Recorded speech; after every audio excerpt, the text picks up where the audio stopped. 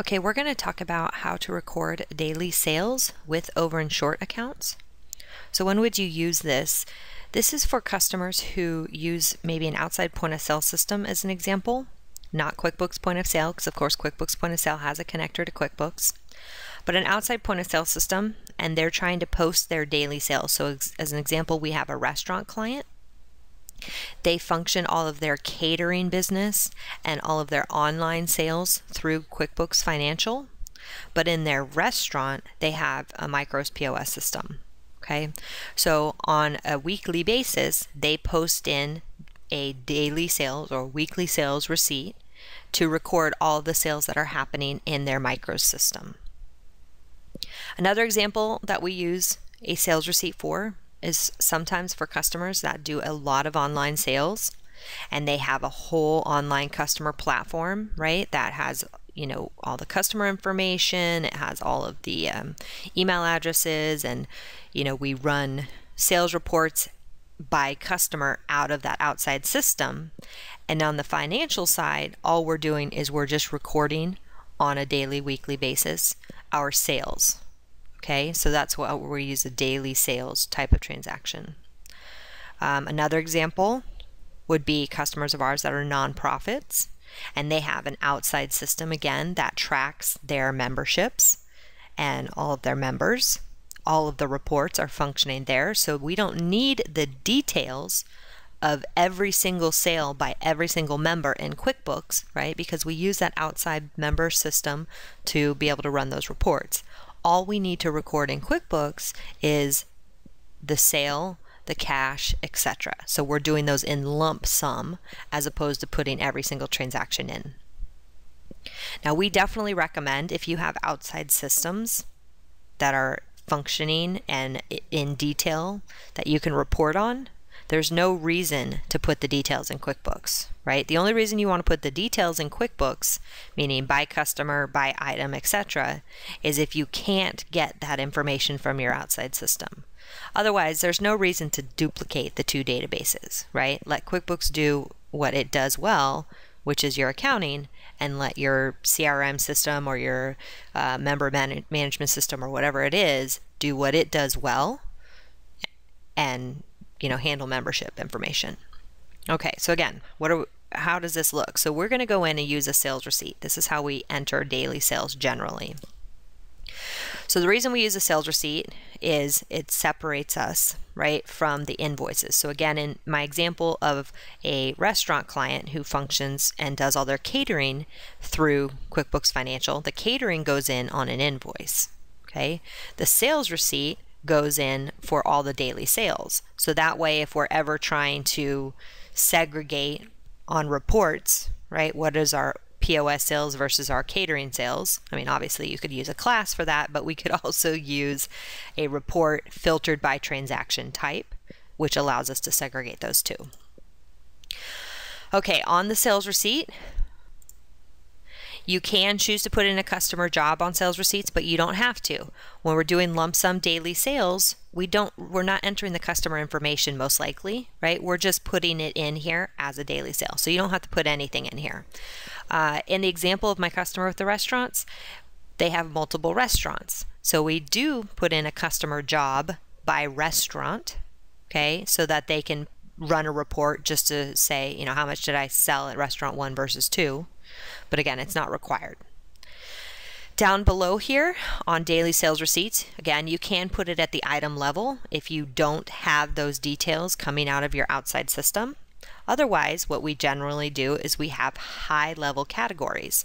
So in the example of a restaurant, we have food as an item.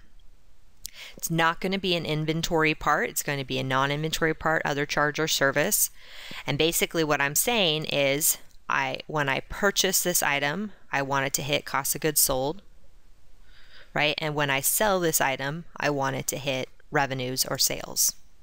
Okay, so I'd say I had food, and again, you can put in quantities, lot numbers, whatever you want to put in here, but I had food of $8,500 in sales of food.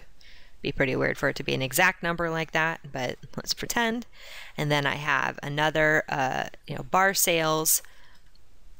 Yes, and the bar sales account is also going to be non-inventory, and it's going to hit bar COGS as an example, and this is going to be a cost of goods sold account, and it's going to hit, you know, bar revenues, and that'll be an income account. Okay, and let's say we had 4585.63, and then we have, I don't know if you have any merchandise, you can add in merchandise, right? Sales again, so you get the idea here. Okay, so what I'm doing is I'm recording all of the sales first and which sales accounts I want to affect. Then what I want to do is I want to record the payments. So when we net out our sales receipt, we really want to get to a $0 sales receipt, right? So there should be no effect, $0 total down here. So on my payments now, I'm going to say, okay, on American Express, we're going to set it up as a payment account type. The payment for American Express can go into probably some kind of clearing account, right? Some MasterCard, Visa, American Express clearing as an example here. And basically the reason we use a clearing account, right, is we have, okay, our daily sales receipt says we had $5,500 in Amex, and then when we record our deposit from Amex from the bank, it'll offset that clearing account, and hopefully the two tie out. Okay, so I have a payment, so we're going to say negative 5,500. And again, if it's exact like that at a restaurant, ooh, there might be something wrong. And then we also have, let's say, some cash in drawer, right? So some people paid us some cash, and so we're going to make it a payment account. And this time, instead of going to company and to a savings account, we're going to say to the petty cash account. But again, you should usually use a cash and drawer account. I'm just using that for now. And let's say we had negative 4835.26, and then we had some checks maybe, and the checks are going to go in as a payment account type, but they're going to go to undeposited funds, okay, or group with other undeposited funds here. All right, and so we had checks of 2745.37. All right, and that leaves us with $5 left over. Now I said I wanted it to be 0, right? But when I run my report, if it doesn't come out to 0 for any reason, sometimes we have, you know, loss or miscounted things. So we need to have an overshort. So we create an account called overshort, or an item called overshort. That's going to be a non-inventory part or other charge. Okay, and the overshort account is going to go to overshort as an expense. Okay, it's part of doing business. People calculate things wrong, right? Overshort as an expense, and that remaining $5 is going to go there. Oops, I put 50, negative 5. So now when I'm finished with this sales receipt, right, what it does is it zeroes out my sales receipt. It allows me to reconcile. I should be able to reconcile against my American Express payment here. So again, I get a deposit from American Express. Hopefully it's $5,500 for today or the week or whatever, you know, whatever time period you're using. I should have cash in drawer to deposit into my bank, right, of $48.35. I should have checks to deposit of $27.45.37, and then I have this overshort of $5. Okay, so I'm going to make this sales order called deposit 32, just so that we can run a report for it. So let me go ahead in here and say save. Now I'm going to go in and run a profit and loss report and filter it for number deposit 32. Okay. So you can see here on my profit and loss, what it's doing is I have revenue of 8,500, bar revenue of 4585.63, and then over and short of $5. And then of course when I go into my banking and I make my deposits, I have my 2745 of checks, right, that we're waiting to deposit in there. And then again, if I went and looked at my petty cash account, it would go up, as well as my MasterCard or my Amex clearing account has gone up.